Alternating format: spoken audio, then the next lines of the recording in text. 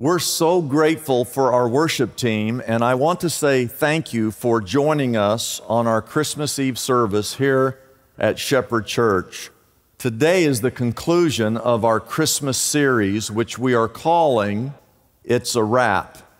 And for us, this series has been all about turning the page. How many of you, like me, are looking forward to getting this year, 2020, behind us? How many of you are excited to get this behind us? I thought so.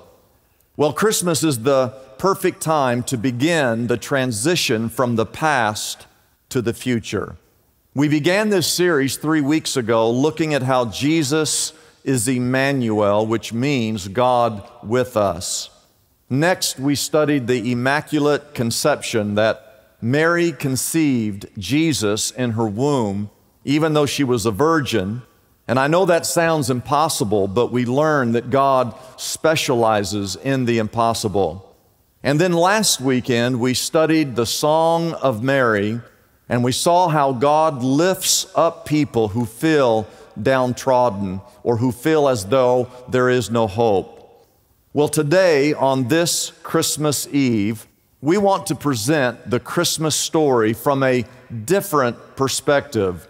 Normally, if you would read the first few chapters of any of the Gospels, you would see Christmas from a human viewpoint.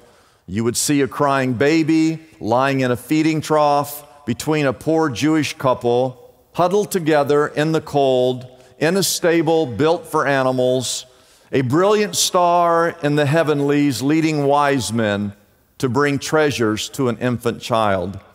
But today, we want to take a look at the Christmas story from God's point of view, from His perspective. Now, if you look at the year 2020 from a human perspective, it is downright depressing. Many of us are struggling, wondering how we're going to pay the bills. Many of us are wondering, how long will this lockdown last? How long will we suffer? How much worse can things become? Well, I want you to take your Bibles, if you will, and turn to the Gospel of John. Turn to John chapter 1. In order for you to see this year from God's perspective, you must see Christmas from God's perspective. Why? Because Christmas is the moment when everything changes for all of history. My first point is that Jesus is the Word of God. For the Apostle John, the Christmas story does not begin 2,000 years ago. No, for the Apostle John, it starts at the very beginning of creation itself. Because in the first verse of John chapter 1, here's what the Apostle writes. He says, "In the beginning was the Word, and the Word was with God, and the Word was God. He, Jesus, was with God in the very beginning." Perhaps many don't know this, but Jesus was present at the very creation of the universe. Let's look at that verse one more time. In the beginning was the Word, and the Word was with God, and the Word was God. I want to show you something very interesting. Stay in your Bibles in John chapter 1, but if you go back to the very first page of the Bible, the book of Genesis, it records for us the story of creation. I want to show you the first 3 verses in the Bible. This is Genesis chapter 1. It reads, "In the beginning, God created the heavens and the earth. Now the earth was formless and empty. Darkness was over the surface of the deep, and the Spirit of God was hovering over the waters." And verse 3 reads, "And God said, 'Let there be light,' and there was light." Now, you might have missed it, so I want to repeat verse 3. "And God said." Do you see the word "said" in verse 3? And God said, "Let there be light." Well, we learn from John chapter 1, in the beginning was the Word, and the Word was with God, and the Word was God. And so when God spoke and said, "Let there be light," And when God spoke and said, let there be expanse over the waters, and we will call sky, and when God spoke and created the land of the earth and the spheres in the universe and the animals in the sea and in the air and on the land, and when God spoke and made human beings, oh, you have to know that if God was speaking, when God was speaking, that Jesus was there. Because Jesus is the Word of God. So whenever God is speaking, Jesus is speaking. And that's why the Apostle John could write in John chapter 1, verse 3, that through Him, through Jesus, all things were made, and without Him nothing was made that has been made. Nothing in the world, nothing in the solar system, nothing in the entire universe was made without Jesus. Everything that was created through Him because Jesus is the Word of God. That's point number one. My second point is that the Word, Jesus, speaks into your silence. Many of you are asking questions and it doesn't feel like you're receiving any answers. Many of you are shouting for relief and it doesn't feel like it's ever going to arrive. All you hear is silence. Well, tonight I want to tell you that Jesus has spoken into your silence. We've already seen that God spoke in the silence of creation, but we also know that throughout the entire Old Testament, through some 39 different books, and through various prophets like Jeremiah, Daniel, Ezekiel, Isaiah, and others. And then something happens at the very, very end of the Old Testament. God does all that talking in the Old Testament. We come to the very last book in the Old Testament, which is the book of Malachi. Malachi was a prophet. He was speaking on behalf of God, the last prophet. And after we read the book of Malachi, the last book in the Old Testament, God goes silent for 400 years. I want you to think about that. There is 400 years of silence between the Old Testament and the New Testament. The last we hear of God was in Malachi, and then we don't hear a peep out of God for 400 years. And after 400 years of silence, on that first Christmas, God spoke into that silence and said, let there be love. And 2,000 years ago, love was born as a small and defenseless child in a simple stable in the little town of Bethlehem. Jesus is the Word of God. And more than ever, He is speaking, and we need to listen to His voice. He speaks to us through the Scriptures. He speaks to us through the Holy Spirit. He speaks to us through love, and He even speaks to us through our trials. And when we feel as if no one cares and that no one notices us, He whispers to us, I see you and I love you. And when we don't feel like relief is ever going to arrive, Jesus says, let me carry your burdens. My yoke is easy. My burden is light. And I believe that Jesus is speaking to you this very evening. He is speaking the words that you need to hear. It is up to us to listen.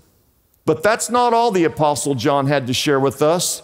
Yes, Jesus is the Word. And yes, Jesus is speaking to all of us, but there's something else that's important for us to know. My third point is that Jesus is also the light of the world. Look back at John chapter 1 again, skip down to verse 4. It reads, in Him was life. That Word was life. And that life was the light of men. And the light shines in the darkness, but the darkness has not understood it. Down in verse 11, John writes, He came to that which was His own, but His own did not receive Him. Yet to all who received Him, to those who believed in His name, He gave the right to become children of God. Children born not of natural descent, nor of human decision or a husband's will, but born of God.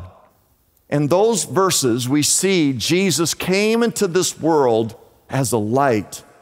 And whenever you feel, and you might be feeling this right this moment, whenever you feel that you're lost or that you can't see a way through your situation, or that things look bleak or dark, or there is no light at the end of the tunnel, so to speak, all one needs to do is to come to Jesus. He is the light of this world. And in Him and Him alone is life and joy and peace and salvation. Adrian Rogers tells the story back in World War II in the North Atlantic. There was an aircraft carrier that was in danger from enemy submarines.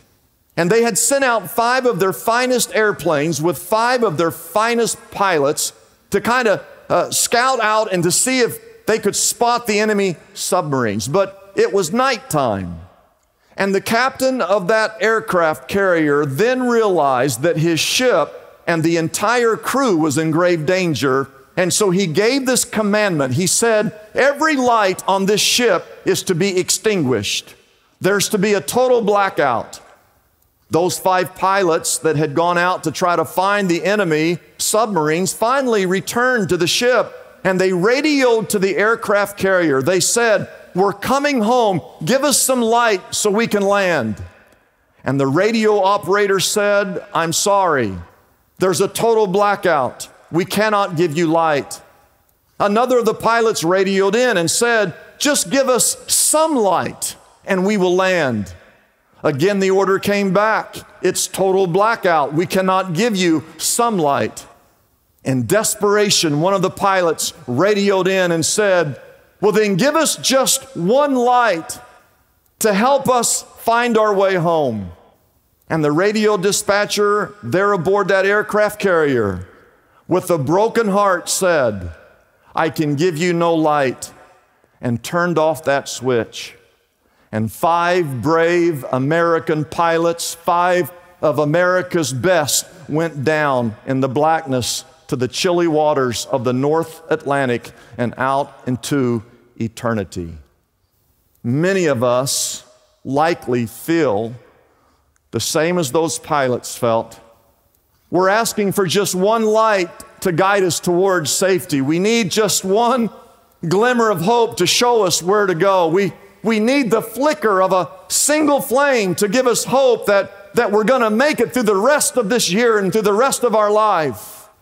And what I want to say to you tonight is that Jesus is the light who shines into the darkness.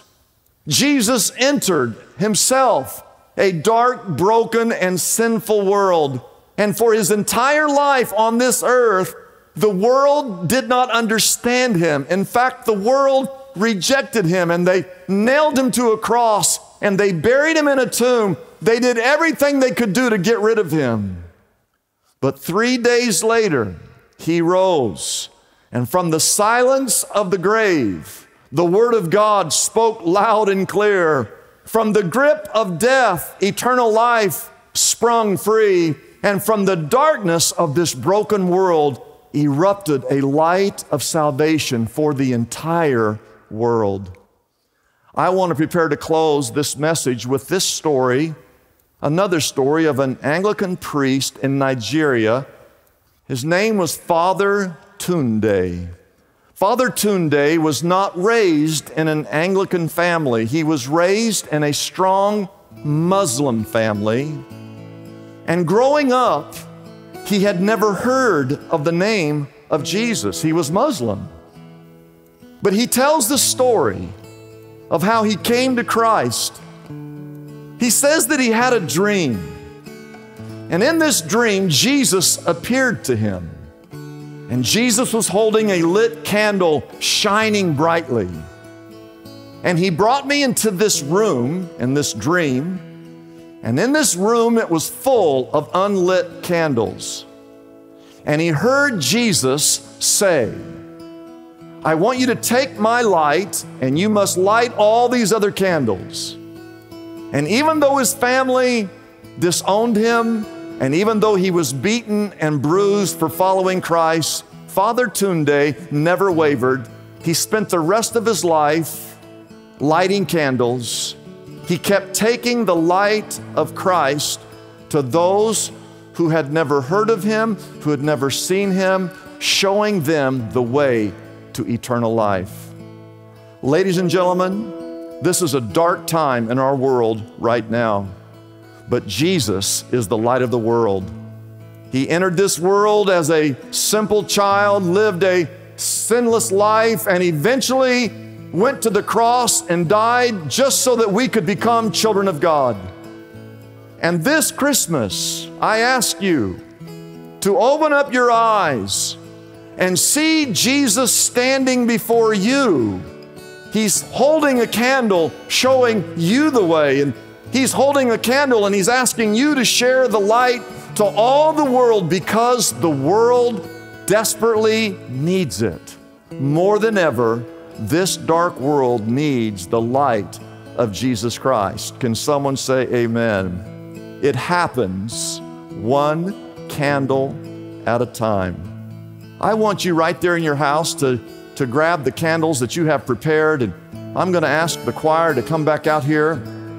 And in a few moments, we're going to sing that Christmas carol. We sing it every Christmas Eve, that song called Silent Night. And as we sing this song in the third verse, it's in the third verse, I want you to listen for it. We sing those words, Son of God loves pure light. And as you sing those words, I want you to imagine Jesus standing right before you. Jesus holding a candle. And I want you to imagine Jesus lighting your candle, that He's actually the one that lights your candle. And then I want you to imagine taking that light, taking that love, taking that message of Christ and sharing it with another person. And you share it with another person, and I want you to begin to share, light the candle of those people in your house there, and just share it with another. Someone say amen. And share it with another. You could do this. And share it with another.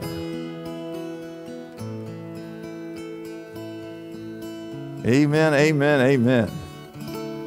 One person shares it with another. And soon the whole world is full of candles, burning brilliantly against the night sky. That's what Christmas is all about. Sharing the light of Christ, and that light transforming the entire world. And all that is bad becomes good, and all that is broken is mended, and all that is evil becomes pure, all that is lost becomes found, all that is sinful is covered in grace, and all that is dark vanishes by the light and love of Jesus, God's one and only Son. That's the story of Christmas from God's point of view.